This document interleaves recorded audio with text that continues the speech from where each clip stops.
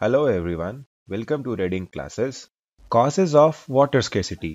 Water scarcity के reason क्या हैं? वाटर स्केर्सिटी के ये बहुत सारे रीजंस हैं। अब हम एक एक करके इनको समझते हैं।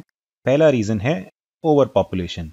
जिस जगह पर ज़्यादा पॉपुलेशन होगी वहाँ पर पानी ज़्यादा चाहिए होगा, वहाँ पर फूड ज़्यादा चाहिए होगा, यानी कि वहाँ पर एग्रीकल्चर में भी पानी ज़्यादा चाहिए।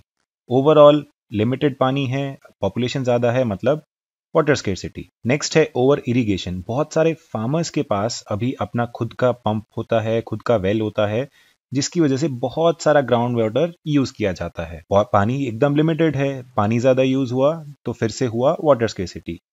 नेक्स्ट कॉज है इंडस्ट्रियलाइजेशन। इंडस्ट्रीज को ज्यादा पानी चाहिए होता है मशीन्स को ठंडा रखने के लिए और भी बहुत सारे रीजन से, और उनको इलेक्ट्रिसिटी भी चाहिए होती है।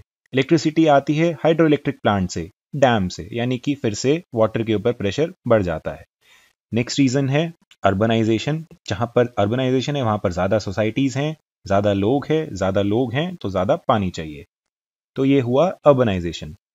लास्ट रीजन है कई जगह पर ऐसा भी होता है पानी तो काफी होता है बट उस पानी की लो क्वालिटी होती है, लो क्वालिटी ऑफ वाटर। अब ये क्यों हो सकती है?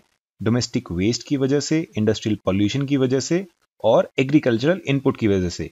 एग्रीकल्चरल इनपुट जैसे इंसेक्टिसाइड और पेस्टिसाइड। अगर किसी जगह का पानी पॉल्यूटेड हो गया है तो ऑब्वियसली वहां पर जो अनपॉल्यूटेड पानी है वो कम अमाउंट में है और इससे हुआ वाटर स्केर्सिटी। तो इस टॉपिक में हमने पढ़ा वाटर स्केर्सिटी के रीजंस या फिर कॉजेस के बारे में। अब हम बढ़ते हैं नेक्स्ट टॉपिक पर। अब हम पढ़ते हैं मल्टीपर्पस रिवर प्रोजेक्ट्स के बारे में। What are multipurpose river projects? Historical records show करते हैं कि बहुत सारे डैम्स, रिजर्वॉयर्स और कैनाल्स इंडिया में बनते रहे हैं हमेशा से, जो कि पहले इरिगेशन और बाकी सारी चीजों के लिए यूज होते थे। इसी ट्रेडिशन को अब कंटिन्यू किया गया है मॉडर्न इंडिया में भी, और अभी हम बनाते हैं dams. Now what is a dam? Dam is a barrier that obstructs, यानी कि डैम एक तरह का बैरियर है जो कि पानी के बहाव को रोकता है और उसको डायरेक्ट करता है ताकि एक रिजर्वॉयर या फिर लेक बना सके। अब डैम्स दो तरह से डिवाइडेड हो सकते हैं, अपने स्ट्रक्चर और मटेरियल के बेसिस पर और हाइट के बेसिस पर।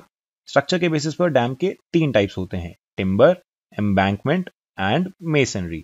और हाइट के बेसिस पर भी तीन टाइप्स होते हैं, लो, मीडियम एंड हाई। इनके टाइप्स को हम लोग डिटेल में नहीं पढ़ेंगे। अब हम देखते हैं कि डैम और क्या क्या रोल प्ले करता है। डैम्स यूज होते हैं irrigation, electricity generation, water supply for domestic and industrial use, flood control और फिश ब्रीडिंग के लिए। अब डैम्स के इतने सारे पर्पस हैं, इसीलिए डैम्स को कहा जाता है मल्टीपर्पस रिवर प्रोजेक्ट्स। डैम्स के इतने सारे पर्पस देखते हुए ही जवाहरलाल नेहरू ने कहा है कि dams are the temples of modern India. अभी हमने पढ़ा मल्टीपर्पस रिवर प्रोजेक्ट्स के बारे में। अब हम बढ़ते हैं नेक्स्ट टॉपिक पर। इस वीडियो में हमने पढ़ा कॉजेज ऑफ वाटर स्केर्सिटी और मल्टीपर्पस रिवर प्रोजेक्ट्स के बारे में।